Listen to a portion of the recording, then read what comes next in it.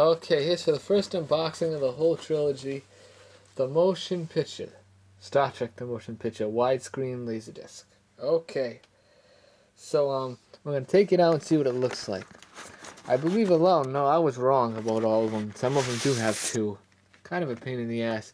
They're all CLV discs too, so those are the longer ones. I often wonder why. They can put 60 minutes on a disc. I've seen it. The quality is negligible, so I don't understand why they don't do it. Okay. If you open this up, just perfect. Maybe a couple of hairline scratches on the very top. That's what happens though when you try to put them in the player all the time. The middle is a little. No, there's really nothing. A couple scratches on this one, but nothing bad. That's good. These people know this. I think it's a girl. Because they left me a note inside the box, so it doesn't really matter who it is. No, it doesn't. I'm just saying. Then you got side 3, which I believe this is the final side. Alright, see, look at this.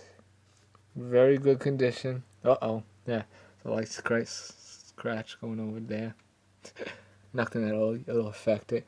I have a scratch to shit laserdisc called All That Jazz, and it still worked perfectly. So people are a little crazy about laserdiscs because they work fine as long as you don't destroy them or throw them against the wall.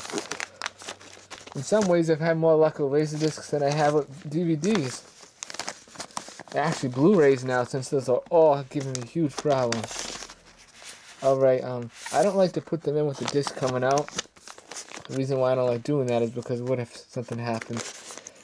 You don't want them flying out of the thing. Alright, so usually I quit at this point because I have to get in them myself. Alright, bye-bye.